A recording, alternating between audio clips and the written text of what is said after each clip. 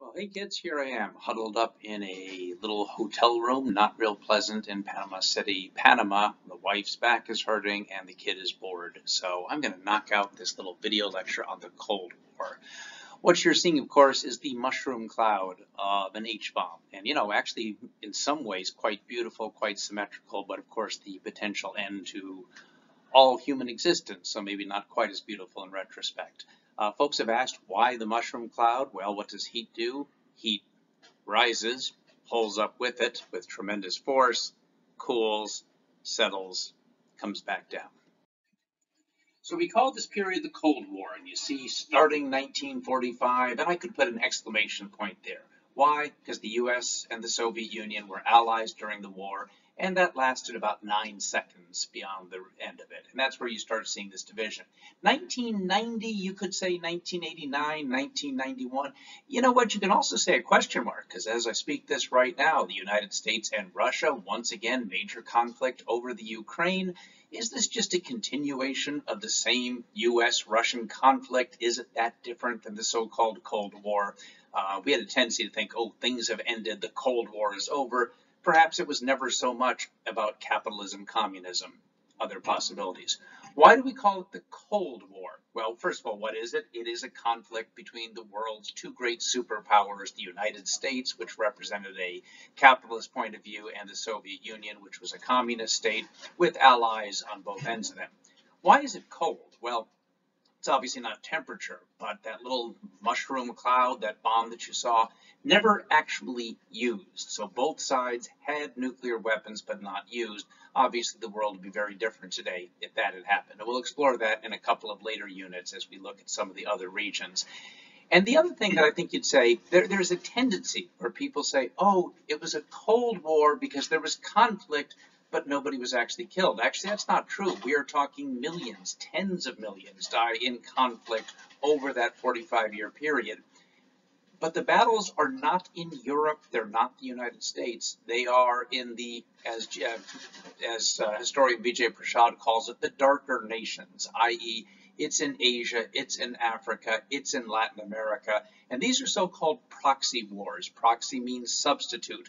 No, the United States and Soviet Union don't go head-to-head, but let's say in Angola, the United States sponsors South Africa, who is fighting against an army that is sponsored by the Soviet Union. The Korean War is never the United States against the Soviet Union, but the Soviet Union is heavily providing weapons. The United States does not go to war in Afghanistan against the Soviets, but the United States sure does provide the weaponry and support for those fighting the Soviets. So that's kind of what we're looking at in terms of a proxy war.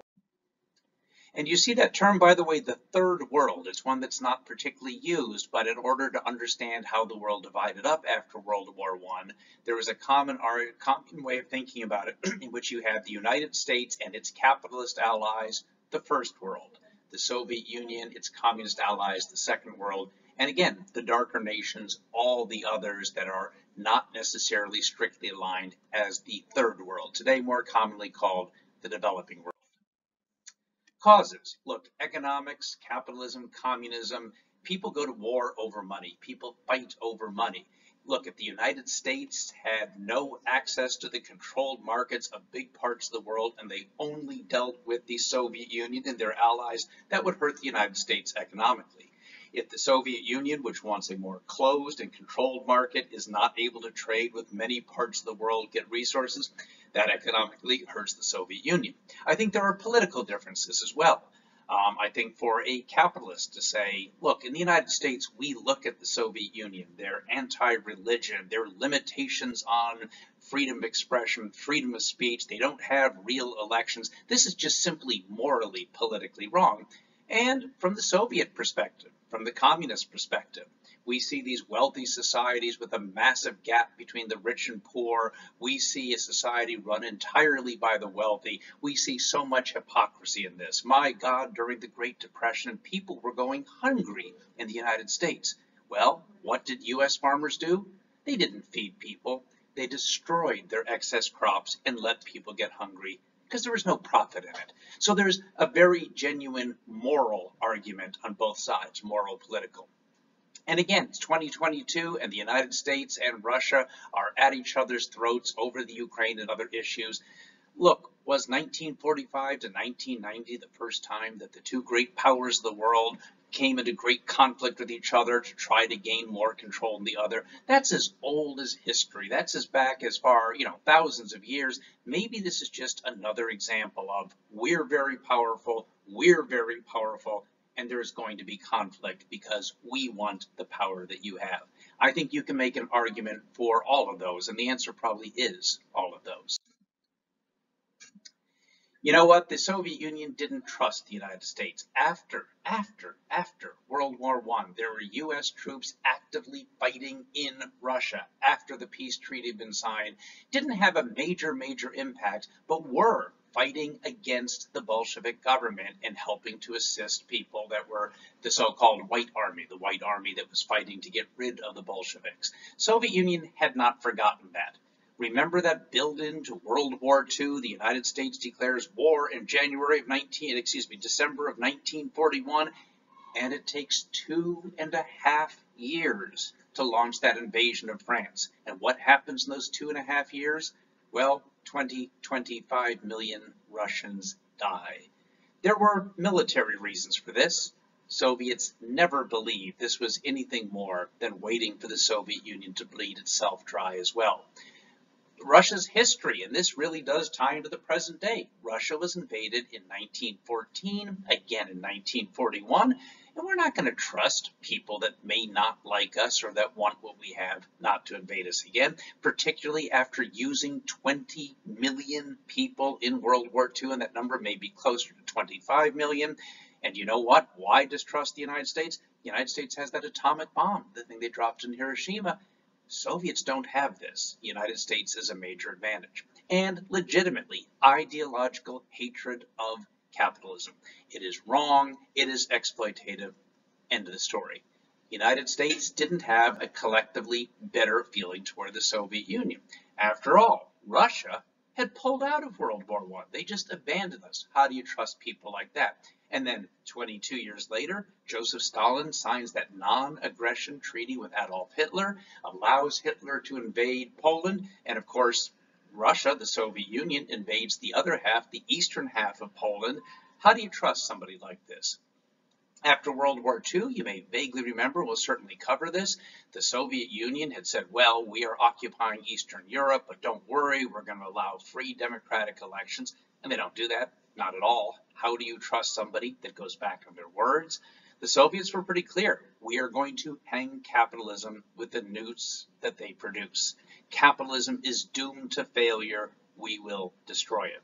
Real concern for the United States, although it tends to be overblown, that the Soviet Union may not be happy controlling the countries of Eastern Europe, but might actually move into Western Europe.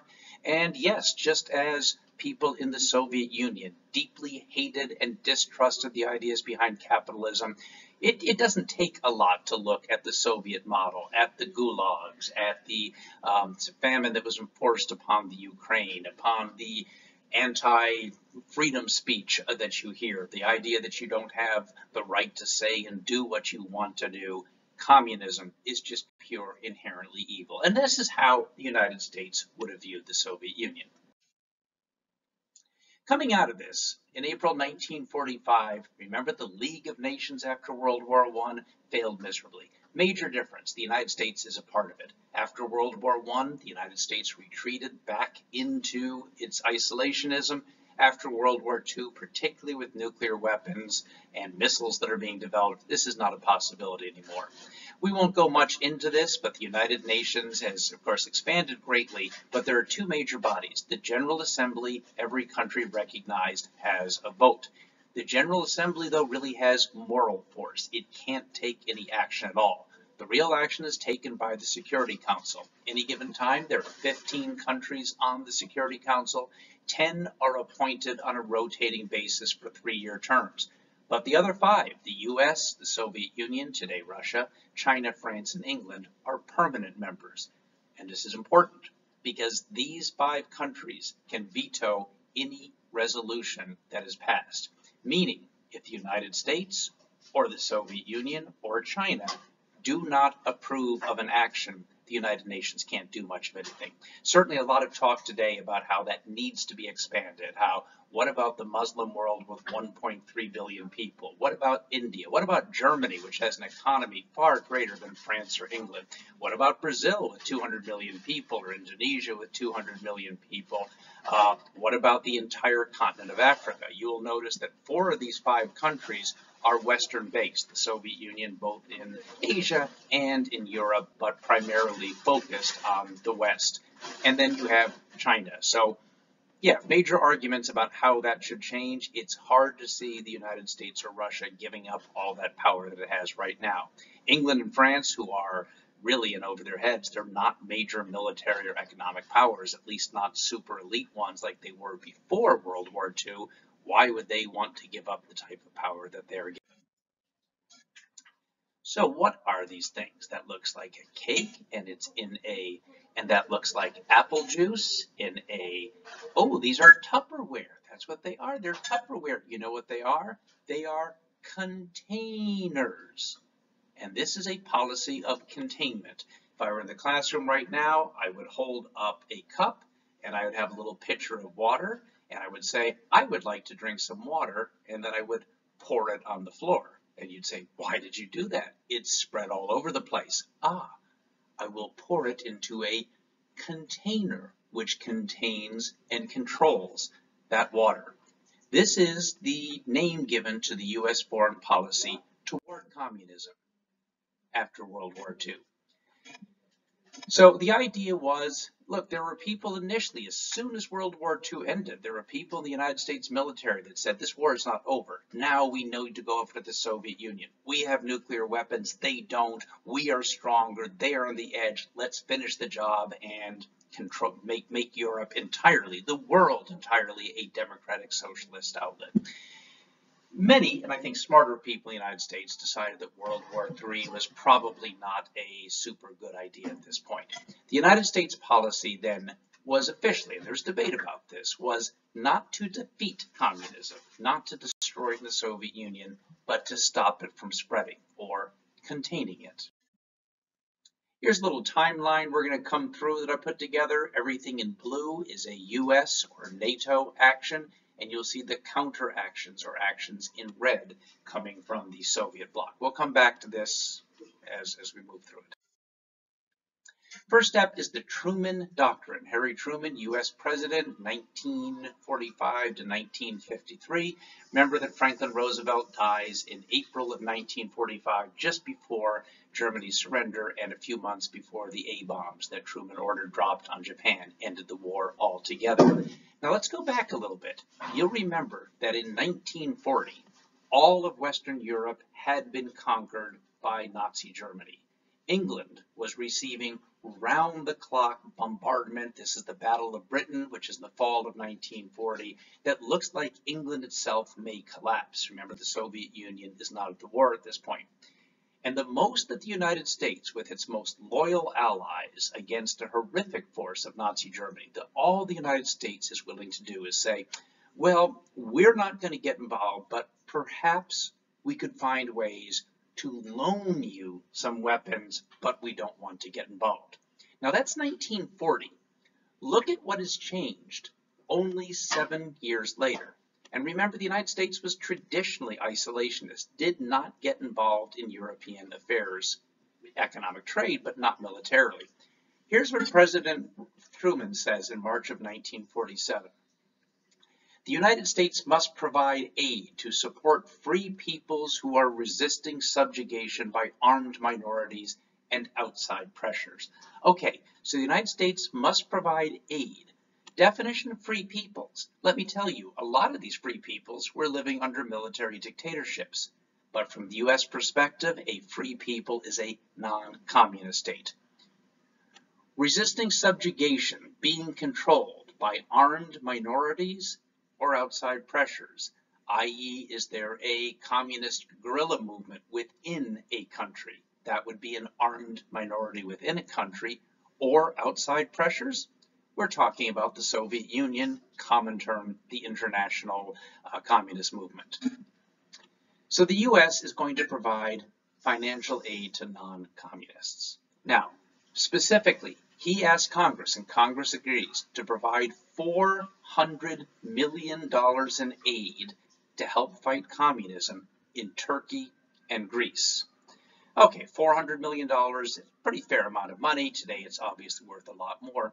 But again, let's think back to 7 years earlier, where England is about to be destroyed and taken over by Nazi Germany, and the United States is willing to make some loans to Great Britain, but doesn't want to get involved.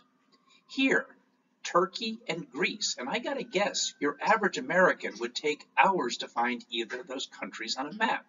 What importance is Greece or Turkey to the United States? There is no major Turkish or Greek population in the United States. Something has changed. The world has changed. The United States sees its interests as being intertwined with the rest of the world. So what we're seeing is not a small amount, but a relatively small amount of money to prevent communism from spreading into a specific part of Europe. That's a huge step from 1940. This is, by the way, after World War II, kind of what Europe looks like. And you will see this little line here, referred to by British Prime Minister Winston Churchill, former Prime Minister, as the Iron Curtain. An Iron Curtain has descended across Europe. From his perspective, all the countries that you see in yellow, these are Warsaw Pact members, very much dominated by the Soviet Union, and yes, with communist governments. Yugoslavia, we'll touch on this differently, was a communist nation, but non-aligned and not officially associated with the Soviet Union. The countries in green or bluish green, whatever that would be, these are NATO countries, North Atlantic Treaty Organization members, we'll get to that in a moment, aligned with the United States. And a number of neutral countries as well, Austria, Switzerland, Spain, which remained fascist until 1975, because Franco was never defeated there. So there's that line that you see, Turkey also a member of NATO. By the way, the Ukraine would be in this area here on the border of Romania, Poland, etc., etc. Just if you're thinking about that in today's world. Finland, just the other day, this is now April of 2022, is considering joining NATO because they feel threatened by Russia today. What are these? Why, they're dominoes. And it's called the domino theory. This is a guiding principle of U.S. foreign policy. If one country goes communist, its neighbors will follow. And this is the argument, again, it's a metaphor, so it's going to be pretty imperfect. But the argument was, if we allow any country, friend, enemy, to adopt communism, either forced upon them or on their own, like a virus that will spread to the neighboring countries, and then politically, economically, every other way, the United States becomes weaker in comparison to the Soviet Union. And you've probably seen this. People line up 47,000 dominoes, press the first one, and it fans out. That's exactly the idea behind this per se. We can't let any country fall prey to communism.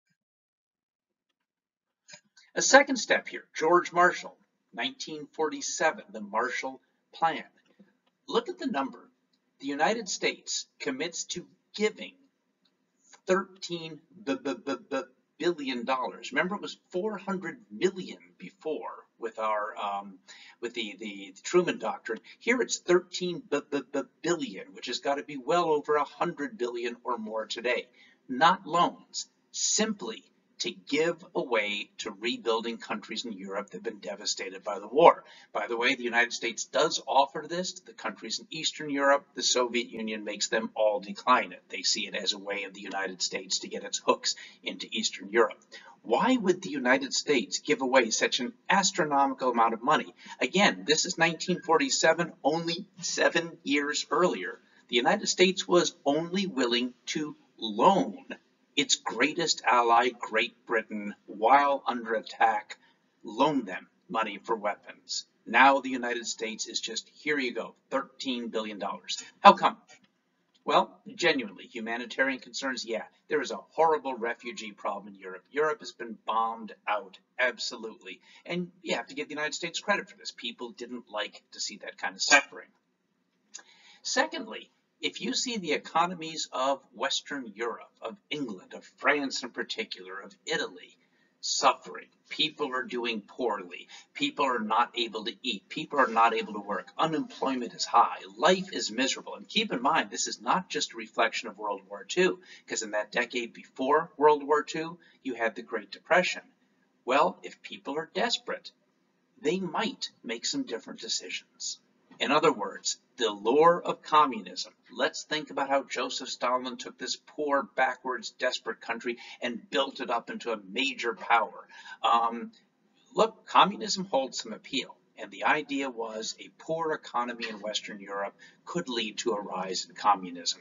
And then just purely economically, it's great if Henry Ford Motor Company is making cars, but they have to sell the cars. Well, if you put money in people's pockets around the world, international trade increases, profit grows. You know, this is really kind of a New Deal type program. It is give away to spur economic growth. Notice what we're doing. It's still not about using military power, but it is about using a lot of money to stop communism from spreading anywhere in Europe. And this is where we are by 1948.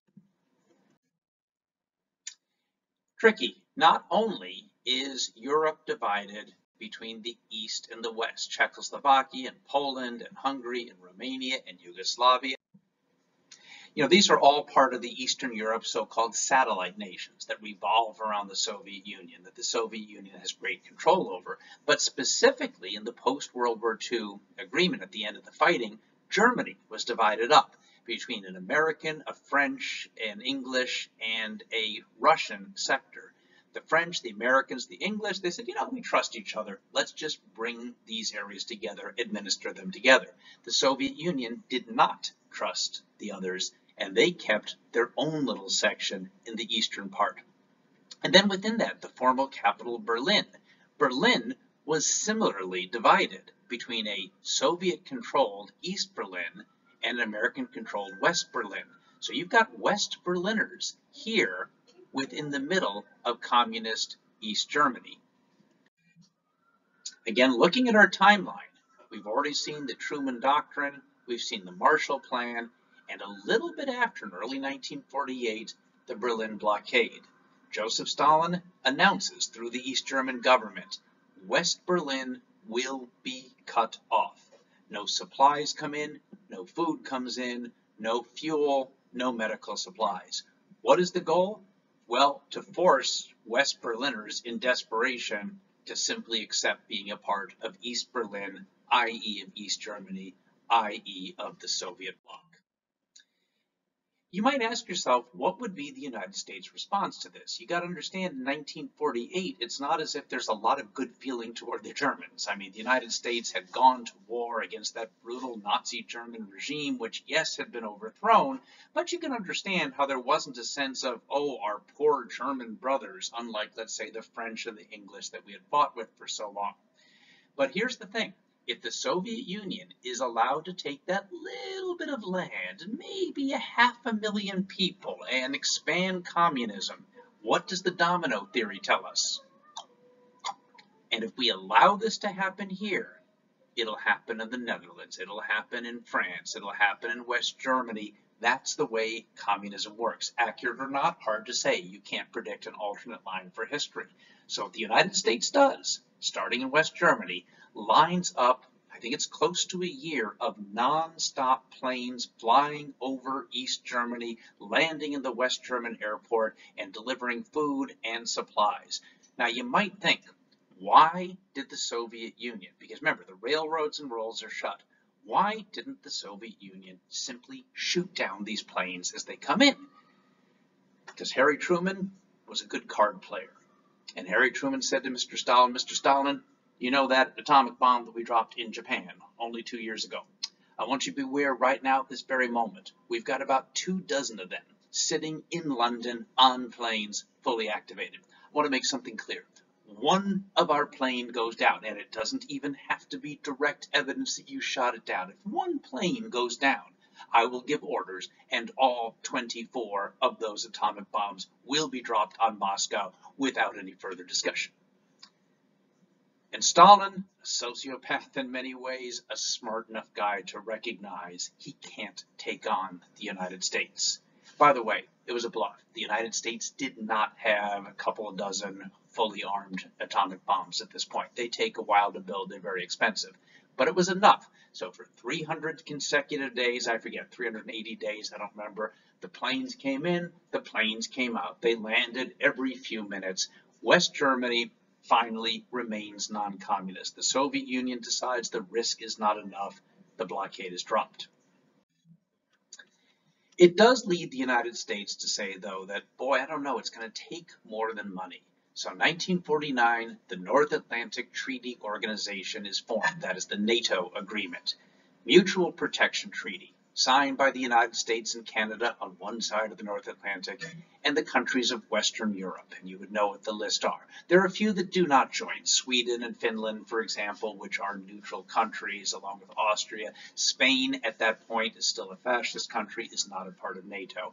But the whole idea is an attack upon one is an attack upon all.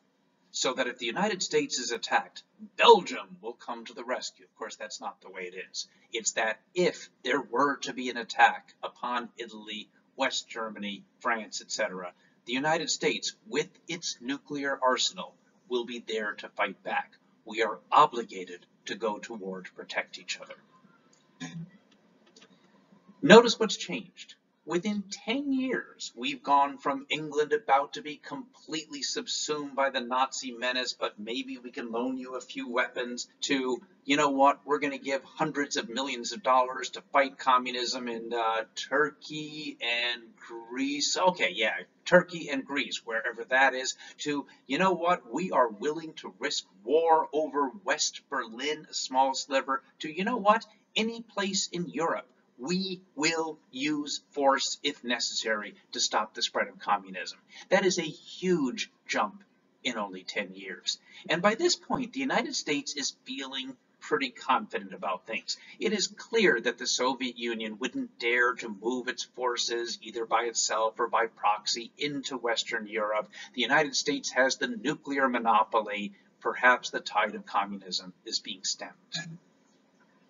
Soviets, by the way, respond to this a few years later with the Warsaw Pact, its own mutual defense organization with all the countries of Eastern Europe, minus Yugoslavia, which we'll get into. So this is how post-war Europe is set up. And I'll be honest, by this point, by the time we get to 1949, those borders are pretty set. There is relatively little likelihood of Hungary being invaded by Western Europe or France or Belgium being invested by the Soviet Union. The fighting is going to move to other parts of the world. So again, we look at our timeline, and here we are in 1949, the formation of NATO. But then 1949 hits. In September, the Soviet Union tests their own A-bomb. The United States explodes in terror. The Soviets now have this advantage. They could use this against us. And even though the United States still had an advantage militarily, number of bombs, etc., sends a major shockwave through the United States. And just when the United States is about to recover, only 2 months later, China is taken over by Mao Zedong and the Chinese Communist Party. And now you have not only one major power, the Soviet Union, that has adopted communism, that is spreading communism. You have now got, God help us, China as well, the largest population of the world, dominated by communism. We're going to look at that in a separate section. The United States really recognizes communism is spreading. It's spreading from one country to the next, and the power, it's got the technology of the A-bomb. Something dramatic has to be done. Yeah, there's Joseph Stalin, Soviet Union's leader till 1953 when he dies. That is actually a hydrogen bomb on the right. By the way, each hydrogen bomb that we have today, and there are 15 or 20,000 that are in the world today, each one is thought to be about 700 to 800 times the power, perhaps 1,000 times the power of the A-bomb that was dropped on Hiroshima and Nagasaki. Mao Zedong, we'll get to him, his ride to power, the Long March. We've covered that a little bit in the past video lecture. So from the US perspective, you have little tiny Western Europe with this giant communist menace, much of it's unoccupied, but looming over, perhaps forming forces with China as well. And keep in mind, much of Eastern Europe is also communist as well. In early 1950, there was an organization in the United States called the National Security Council. It was formed a few years earlier along with the CIA. And it's basically a council of experts. It has no official policy authority. It can't make laws or policy, but it can advise. It includes military people. It's headed by the Vice President of the United States, international professors of international history and military and diplomacy and trade, etc. What they do is they study the conditions as they see them, and then they offer to the U.S. government policy recommendations. Each one of their reports was given a number. Number one was NSC number 1, the next one was NSC number 2, and in April of 1950, there is NSC 68. Now that is the 68th report of the National Security Council. When you move off to college, I would recommend more creative titles for your papers, but that's just me.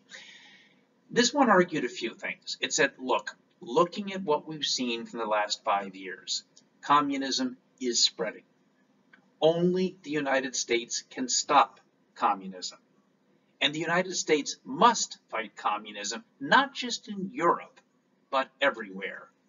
And to fight communism, we need to be prepared to militarily intervene. Well, not 2 months later, there is a war that breaks out in Korea. Now, Korea, you might recall that the United States the Soviet Union was ready to invade Japan 3 months after Hitler's surrender in May of 1945. You'll recall that almost to the day, 3 months later, the first bomb is dropped on Nagasaki and the Japanese surrender 9 days later. Hiroshima is the first bomb, and 9 days later, the Japanese surrender. In that case, Japan was occupied entirely by the United States. In Korea, Soviet troops coming through China occupied the north part, and the southern part was occupied by the United States. By 1950, it is fairly clear. These are two separate Koreas.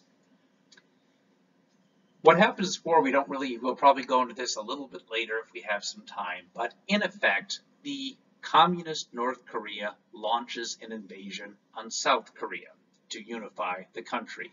Now, NSC 68, which had been given to the U.S. government as policy recommendation only 2 months earlier, had said to stop the spread of communism, the United States must be prepared to use armed forces to stop the spread.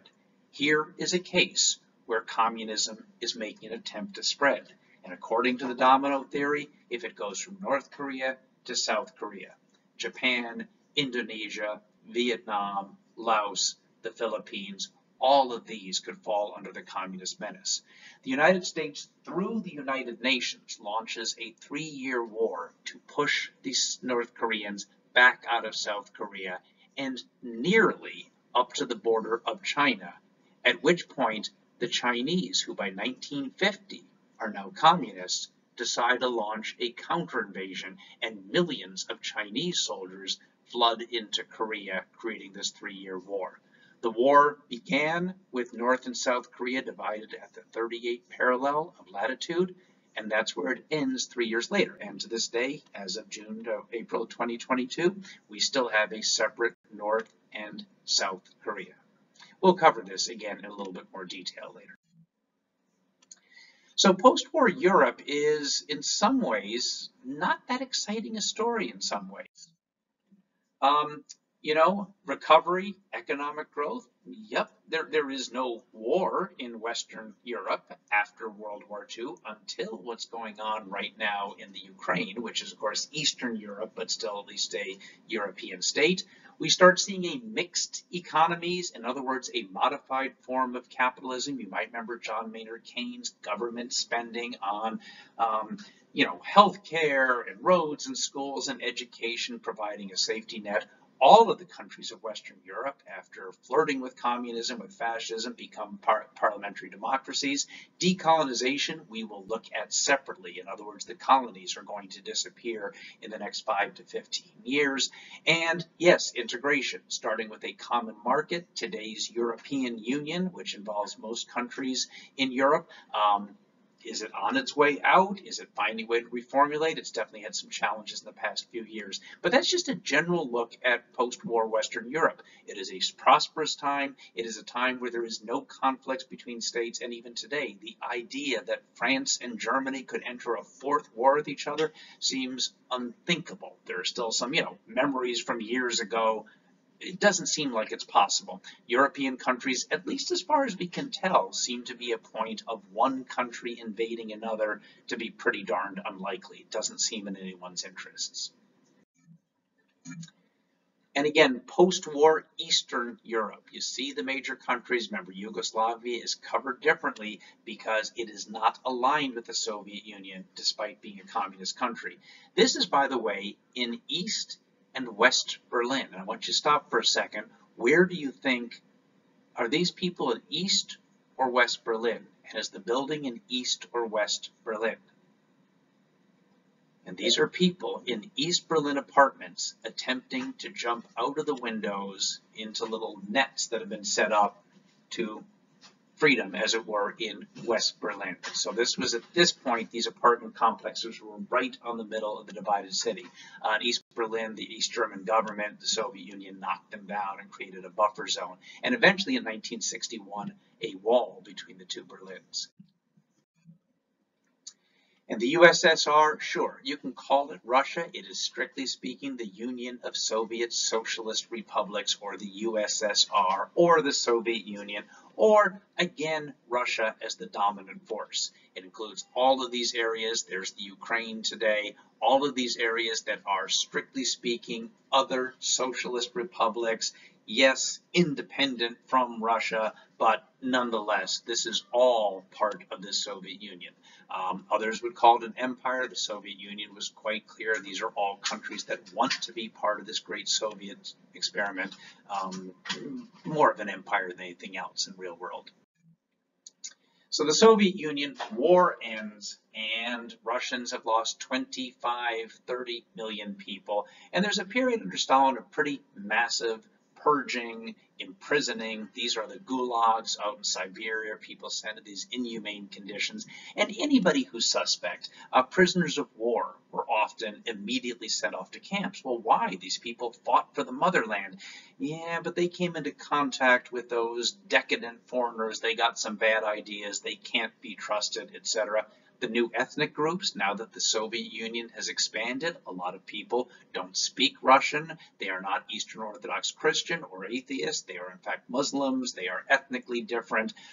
Jewish people, who had always been badly treated in the Soviet Union, by comparison not as badly, I suppose, also seen as suspect. And again, any kind of idea that would question the supremacy of the Soviet Union. That's what these purges, these deportations, these gulags were set up for. We'd already looked at socialist realist painting, but remember, the only purpose of art, of literature, is to serve the revolution. So, here is Lenin calmly talking to a whole bunch of peasants about the wonders of scientific socialism. Certainly something that just expressed your own ideas or your own heart, or something that in any way criticized the government. Good Lord, that would not be acceptable. So Stalin dies in 1953. Stalin's body count might match Hitler's in some ways. It's awfully hard to count these things, but pretty savage fellow. There is a power struggle. It's not like in the United States where the president dies, the vice president takes over, there's an election 3 years later or whenever it's scheduled. It is the head of the Communist Party who is the premier or head of the Soviet Union. And there is a power struggle that goes on for a few years until 1956, Nikita Khrushchev, his name is, takes control of the Communist Party, becomes the new leader. And then in a secret party conference in February of 1956, he announces the end of the Stalin era, where he denounces Stalin as being brutal, as being abusive, as being an absolute monster, as somebody who destroyed the revolution rather than made it happen. Stalingrad, the place of the Great Siege during World War II, is renamed Volgograd after the Volga River, and Stalin becomes persona non grata. Little by little, this seeps out across Eastern Europe. And there are some changes, a little bit of economic opening, a little bit more free speech. Certainly the horrifying gulags of the Stalin era, the purges, the mass executions, those seem to come to an end, but it's still a fairly repressive state. In terms of the West, Stalin got along just fine with the United States during World War II, but the rhetoric was pretty high. Khrushchev says, let's just acknowledge, you have your way, we have ours, perhaps we can move toward a peaceful coexistence, at least in theory. But there are a few incidents that certainly suggest it's not that peaceful. The U-2 incident is a U.S. spy plane. Well, the Soviet Union and Khrushchev announced, we have shot down a U.S. spy plane and captured the pilot. The United States says, that's not true, we would never spy on you. And they don't mention that they captured the person alive, and there he was, Francis Gary Powers, who's brought before Soviet televisions and interviewed, and it is very, very clear that the Soviet Union did shoot down a U.S. plane. The Soviets then become concerned about people that are leaving the Eastern Bloc countries to go to the West, and they're really going through West Berlin. If you can get from any of the Eastern European countries into East Germany, into East Berlin, you could simply find a way through there. Well, 1961, a massive wall is constructed, the Berlin Wall, which remains up for the next 28 years. And then the Cuban Missile Crisis, which we'll look at a little bit separately, but the Soviet Union sends weapons, nuclear weapons, to the island of Cuba, about 90 miles off the coast of the United States, that are armed and ready to be fired, and the United States makes it clear this will not happen. The Soviet Union loses that, has to back down, ends up removing the weapons from Cuba, and Khrushchev has a vote of no confidence among the Communist Party leadership and is forced to leave. A man named Leonid Brezhnev with these horrific eyebrows takes over in 1964. Another major development, the Soviet Union in 1957 develops the first satellite which orbits the Earth. Now, it's the size of a basketball, and it just goes beep, beep. But this leads to a panic in the United States. Look what the Soviet Union has done. They've developed this technology. How long will it be so this thing can start firing nuclear weapons down at us? And the United States enters a major scientific and space technology race to try to quote-unquote catch up with the Soviet Union. Honestly, the United States is pretty far ahead of the Soviet Union, but it does jumpstart an arms race and a technology race on both sides. I love that word, Sputnik. Isn't that a great word? So in the Eastern European countries, you've got about 100 million people under communist control, in addition to Russia, in addition to China, in addition to North Korea, and then the areas where there are communist insurgencies around the world. And some of this stuff works fairly well. The end of feudalism? Feudalism's been dead. Well, not really in parts of Poland, Eastern Europe, etc., etc. The collectivist agriculture that the Soviet Union does, where we bring the state in to organize and produce, is imposed through much of Eastern Europe, and it probably in some ways is more efficient, but do notice that most of the benefits, or a lot of the benefits, go back to the Soviet Union themselves. People are eating within these countries. Some people are benefiting, but the standard of living remains far behind the West. And yes, one-party state. There is a communist party, and they run us. Again, from the Soviet perspective, democratic elections, look, what are people voting on? They're not voting on anything they really understand. It's which candidate has the most money or has the slickest media campaign. We are using the scientific ideas of Karl Marx to create a better society. And if people are not yet willing to understand this, we can't derail the whole revolution just because people are misinformed. So the idea of elections has never been terribly important in the communist world. Yugoslavia, the one major exception. Yugo means southern, Slav means Slavic peoples, formed after World War I. unbelievably diverse. There are Croats, Serbs, Bosnians, Slovenians, Macedonians, Albanians. There are Muslims, Catholics, Eastern Orthodox Christians. You pretty much name it. The guy that takes over is Joseph Tito, who was a communist fighter against the Nazis in World War II. And Joseph Tito was about as cuddly as he looks in that photograph. The guy wasn't. He wasn't, he was a no-nonsense, pretty firm, pretty harsh. The one thing that he did, though, is that he held this society together. That if you were a Bosnian speaking out against a Serb, if you were a Serb speaking out against a Croat, you know what? You're creating disorder and instability, and we're not going to let this happen.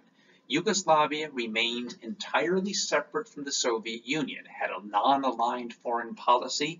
You might recall that in the very, very beginning of this class, we talked about the Bandung Conference in 1955, held in Indonesia. These were the non-aligned countries of the world. Well, Yugoslavia was invited because they were not a part of the Soviet realm. The Soviet Union did not like this at all. The United States was willing to deal with Yugoslavia because, after all, they were not pro-Soviet Union. As soon as the Iron Curtain falls, as soon as the Yugoslavia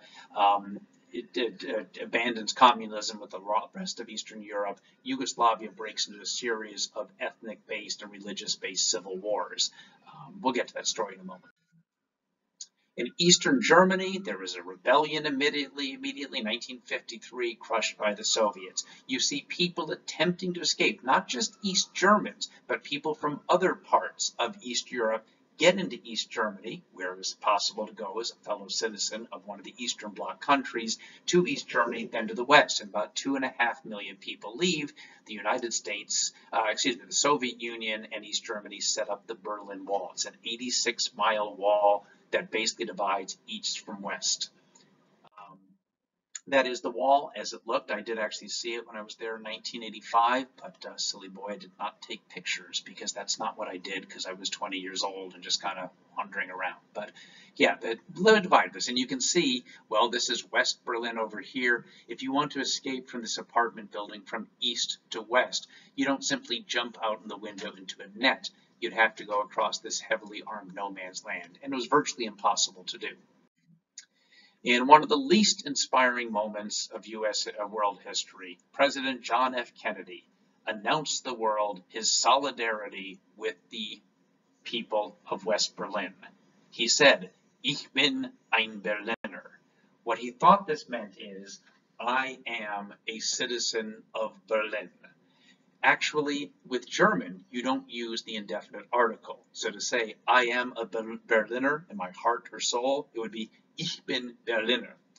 Ein means a type of donut called a Berliner. So technically speaking, the President of the United States announced to the world that he was a jam-filled donut. Inspiring, for sure.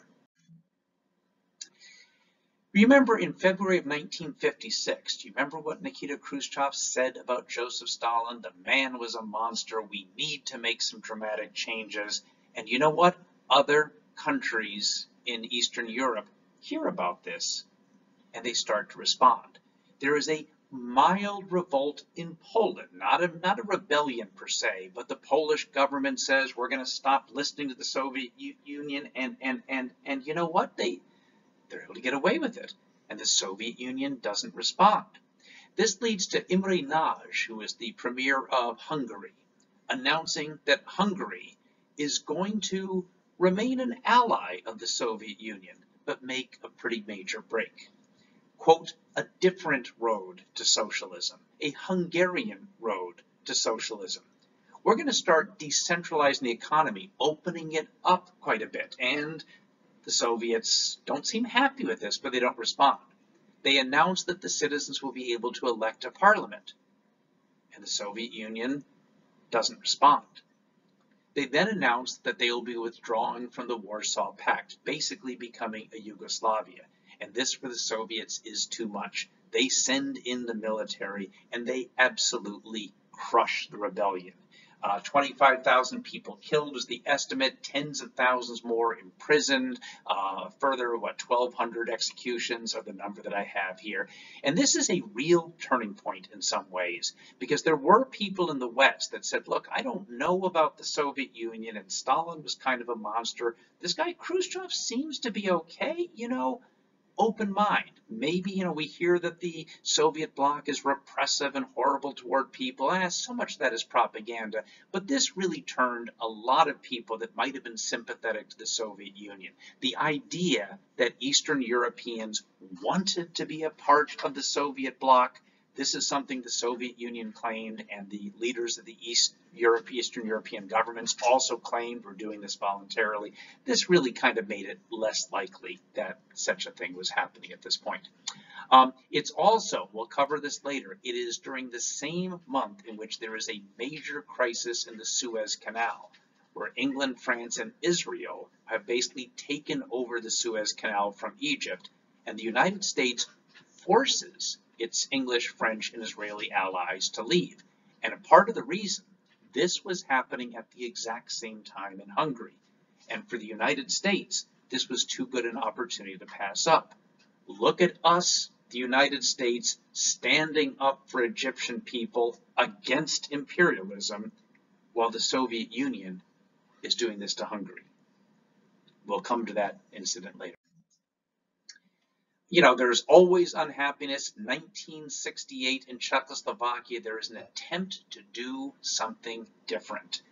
Alexander Dubček was the prime minister of Czechoslovakia. After rebellions announced, you know what? We are still loyal communists, but we're going to create socialism with a human race. And there are protests in the street, and it looks like the Soviet-dominated government of Czechoslovakia might fall. Once again, the Soviet Union decides we are not willing to do this. This is under Leonid Brezhnev. They send in the military. They put a stop to it. Dubček is arrested, sent off to prison. It is not as bloody as Hungary was, but it is still a pretty nasty invasion. By the way, I'd like you to do a little mental gymnastics. What happens if you take the numbers 6 and 8 and flip them upside down? See if it's a little intelligence test. See if you can do this. What happens when you flip 6, 8 upside down? The answer to come. The Eastern Bloc collapses. This is 1989. When you flip 68 upside down, it becomes 89. 21 years later, the Berlin Wall is torn down and communism disappears as the governing force in Eastern Europe. We'll come back to that in just a second. Leonid Brezhnev takes over in 1964 when Nikita Khrushchev is imposed. Again, look at those eyebrows. Are those intense or what? He is the leader of the Soviet Union for an 18-year period. Détente is a French word meaning relaxation. And there is a real attempt from the Soviet Union, and mostly responded to positively by the United States, to why don't we get along with each other? You know what? We're not going to go to war over Europe. We're not going to, you're not going to invade West Germany. We're not going to invade East Germany. We certainly have differences of opinions and interests around the world, but maybe we could start trade relations, diplomatic relationships, maybe talk about limiting these massive supplies of nuclear weapons, etc. The Prague Spring, that's the Czechoslovakia revolt in 68, happens during Brezhnev. In 1979, a colossal mistake, the Soviet Union invades Afghanistan. We'll talk briefly about that in a moment. And to ossify, that's your SAT word of the day, to become rock-like. Now, in theory, the Soviet economy was booming, and the official newspapers talked about major economic growth. In reality, this was not happening. But you could not speak out against it. Brezhnev ultimately, not as dynamic as Khrushchev, he was kind of a career Communist Party politician who just maintained the status quo, nothing too dramatic outside of that attempt to invade Afghanistan. Yeah, this is more complicated than we have time for, but in effect, a government takes over in Afghanistan, which does border the old Soviet Union, that was non-communist. Brezhnev announced the Soviet Union is sending in troops to get rid of this new illegitimate government and install the rightful government of Afghanistan, which is friendly to the Soviet Union. The United States had done a similar thing in Vietnam in previous years, which we'll get to later. Well, what's the result of this? I mean, the Soviet Union is the second most powerful country in the world. It has nuclear weapons, has a massive population, and Afghanistan is really a bunch of peasant goat herders. I mean, this rocky terrain is one of the poorest countries in the world. There is no standing military, etc. This should take about 15 minutes for the Soviet Union to come in to Kabul, overthrow the government they don't want, install somebody else, and leave. You know what? This goes on for 10 years. The Soviets are able to kill a lot of Afghanis, but they cannot achieve their goals. What happens? First of all, détente, the US and Soviet Union are buddies now. That kind of ends. Secondly, the United States has that idea that, you know what, our enemies' enemies are our friends. And the United States, because this is a proxy war, they're not going to go to war with the Soviet Union over Afghanistan and see this turn nuclear. That's not a possibility. But what they are willing to do is to simply fund guerrilla armies. And they mainly focus on what we call the Mujahideen, which are Islamic warriors. These are Islamic people, not just from Afghanistan, the so-called Afghan Arabs that come in from the Middle Eastern countries, from Saudi Arabia, that see communist Soviet Union's invasion of Afghanistan as an attack upon the world of Islam. The United States enforces a grain embargo, stops trading with the Soviet Union. This is the Soviet Union's Vietnam, because the Soviet Union loses this conflict. It destroys the images and really the image and the economy of the Soviet Union. The Soviet Union is forced to withdraw in 1989, having achieved none of its goals. Afghanistan is in chaos, and the Taliban, who just last year came back into power, is able to set up using the weapons supplied by the United States. And among the people that were funded by the United States was this gentleman, a young Saudi kid, part of a great big family trip. I believe this was taken in Sweden. This is an incredibly wealthy Saudi family, extended family, went on a massive, massive shopping spree to Sweden. This is Osama bin Laden, young teenager, raised to be pro-Western, raised to be very wealthy. Eventually, as we'll explain later, pulls back away, the founder of Al-Qaeda, the attack on 9/11 on the World Trade Center, etc. Poland had always been rebellious. Remember, it's a deeply religious country, very, very, very Catholic. There was an attempt to revolt against the Soviet Union in 1956 that does not really, it's not quite as bloody as Hungary, but it is somewhat.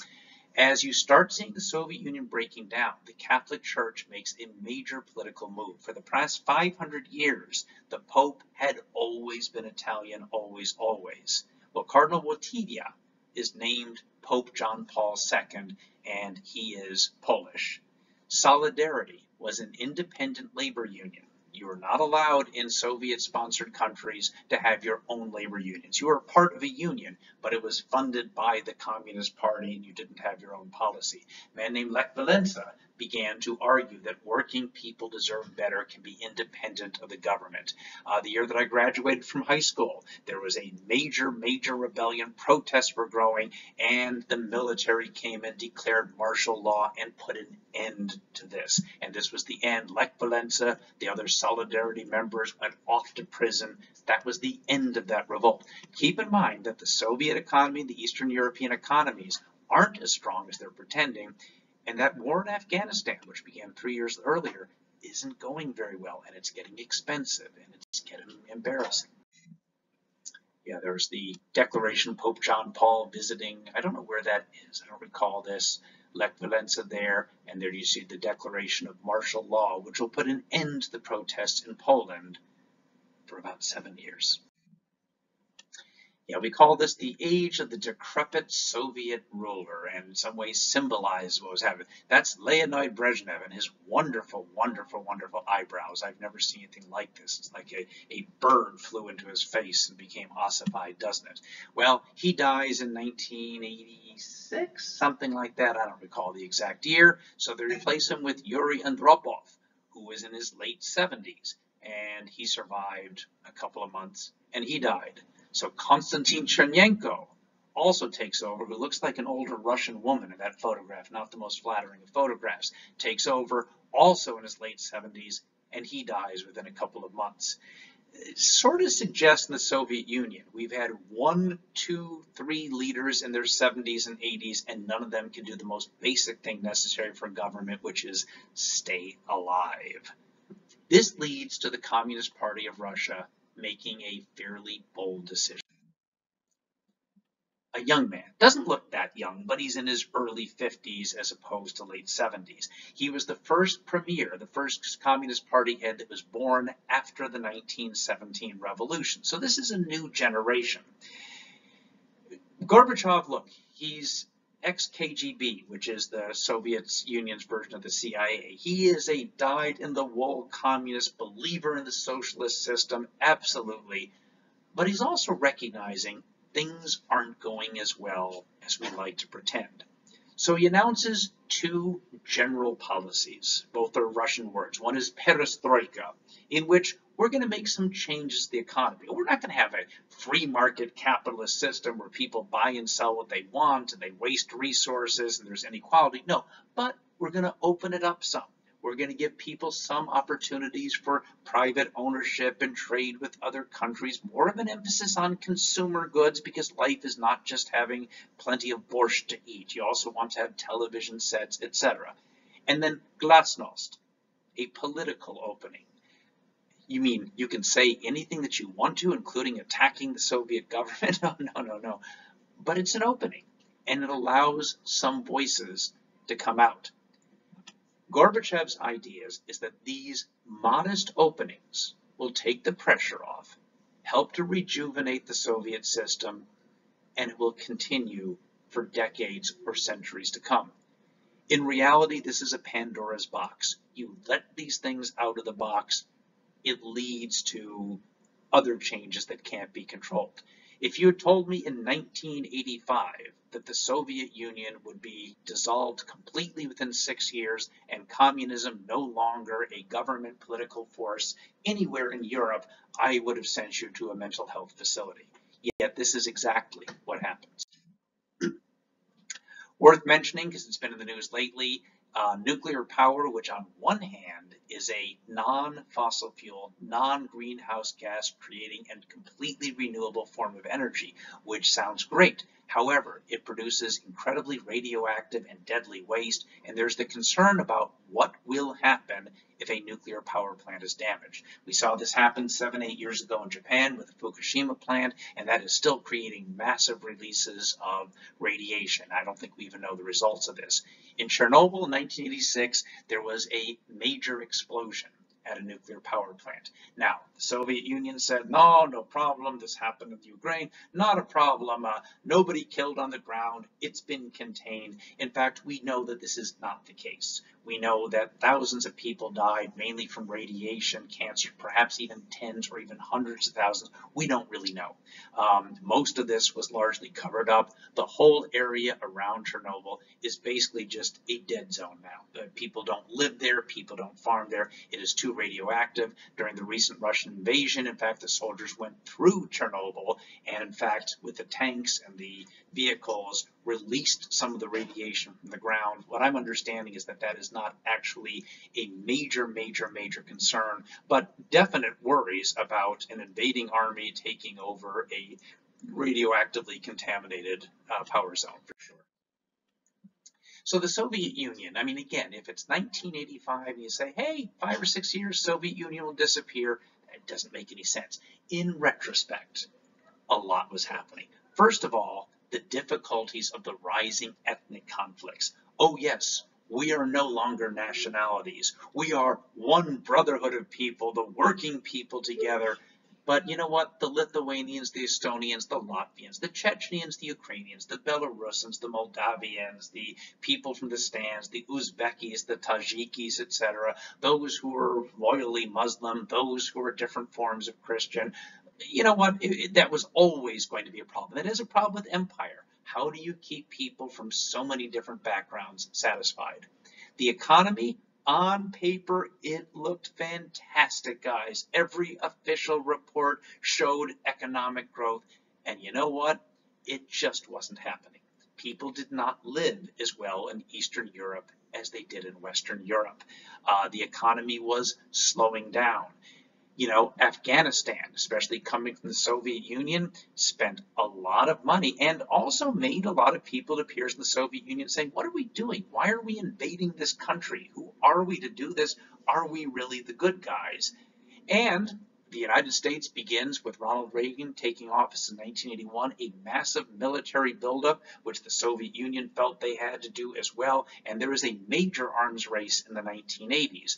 Now, whether this was the U.S. intention or not, the Soviet Union kinda spent its way into bankruptcy because the military is very expensive to maintain and it doesn't bring as much back. And then you've also got what we call refuseniks. Refuseniks, Nick just suggests it's Russian. These are dissidents, high profile, scientists, etc. A couple are named there. You've definitely gotten the ongoing opposition. And with Gorbachev's glasnost reforms, there's a little bit more of an avenue for voice. So the fact is, this is never one big happy society. The economy was really hurting, certainly made worse by Afghanistan, and those ongoing voices of opposition are there. In 1989, Poland holds its first free elections. Now, the military government of Poland knew that they were going to win, and they didn't worry much about it. And they were shocked. They got clobbered. The Communist Party won 2 seats in the parliament, and there was this immediate panic, and are we going to let this happen? And you know what? The cat's out of the bag. But the question is, now that the Polish have elected a non-communist government, what's the Soviet Union going to do? Now, in 1956, we know what they did in Hungary. They sent in the military and crushed it. And in 1968, they sent in the military to crush the revolt in Czechoslovakia. In 1989, people are waiting. Mikhail Gorbachev decides to stand back and let the election stand.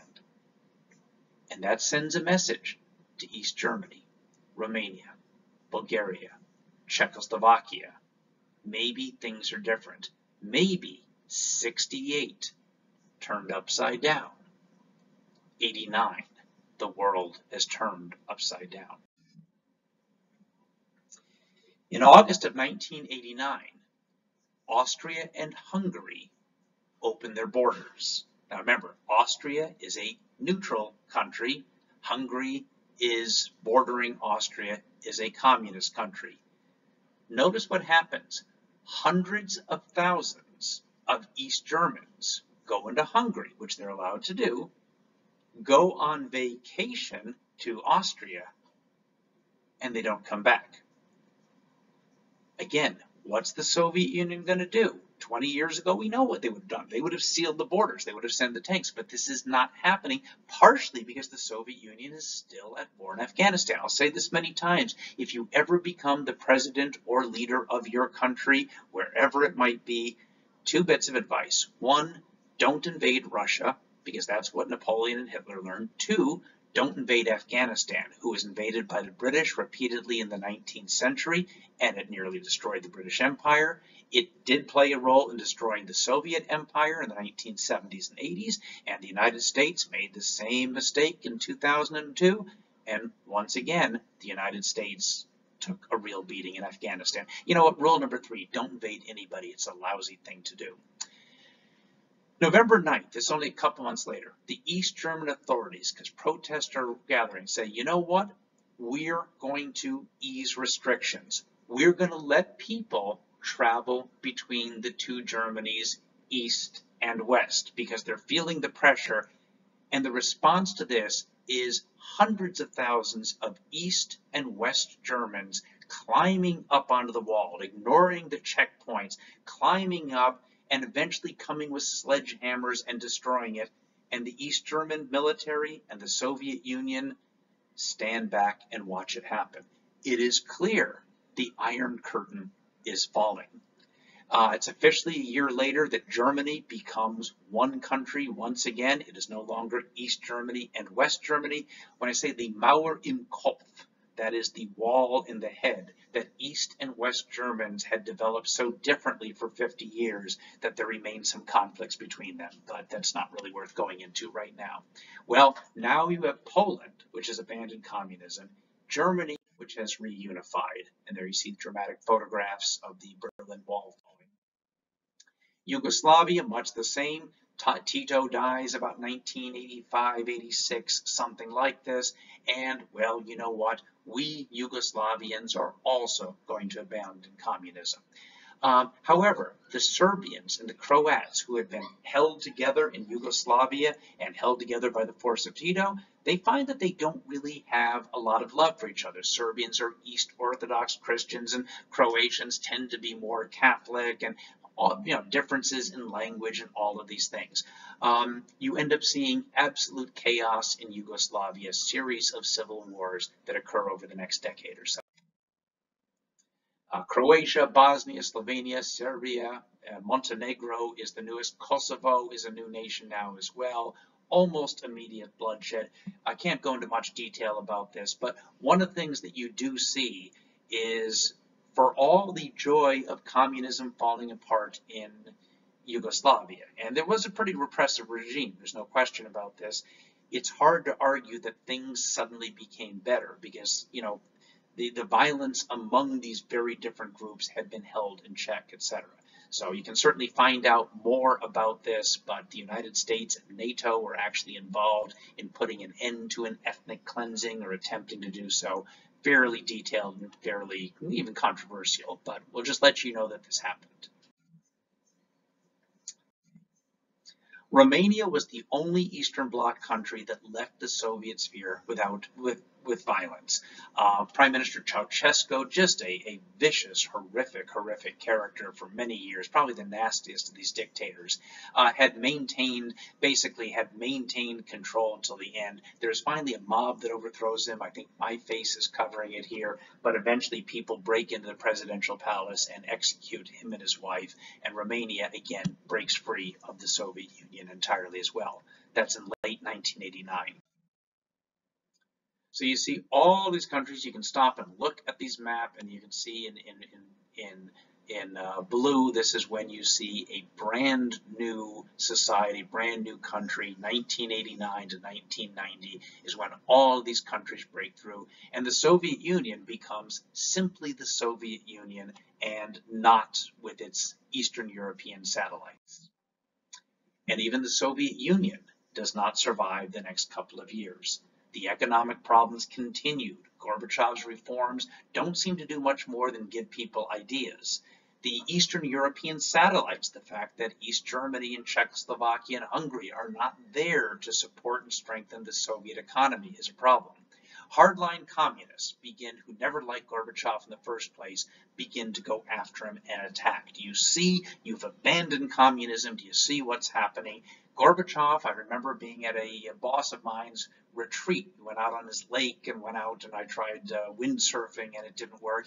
Came back in to turn on the TV, and there was a military coup that had attempted to overthrow Gorbachev. He was taken prisoner, and the hardline communist military was taking over again. Boris Yeltsin, who is the mayor of Moscow, rallies people in the streets. He seems the figurehead of this and basically forces the military to stand down. Gorbachev is brought back into power very briefly, but is forced to leave almost immediately. And Boris Yeltsin becomes the new president. Not simply, I didn't really mean to do that. Let's see if I can still do this and go back. Boris Yeltsin becomes the new president in December of 1991 of the Russian Federation. Let me try going back. I'm not sure if this is going to work. We're talking. No, it's not going to let me do that. That's too bad. Well, what I had on there was the effect, you can slow it down if you want to, is the mental backpack. When you think about why empires fall apart, we had talked about this at the beginning of the class. You can apply this to the Soviet Union.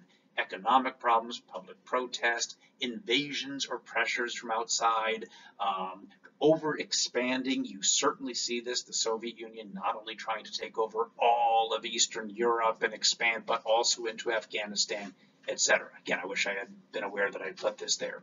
So you have a new Russian Federation as of 1991, a name that you're very familiar with. Vladimir Putin takes charge in 2001 and has basically been in charge of the country now for 21 years. Putin is strictly speaking not a communist, but certainly very authoritarian. And again, I think those labels of communist, capitalist don't matter an awful lot.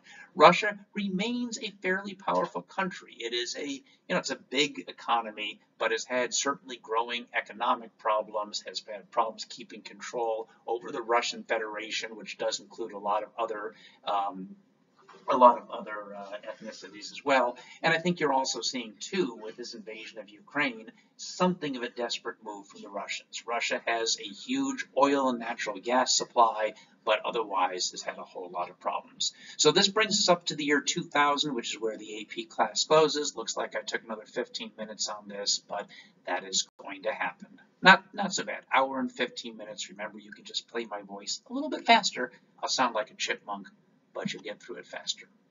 Bye.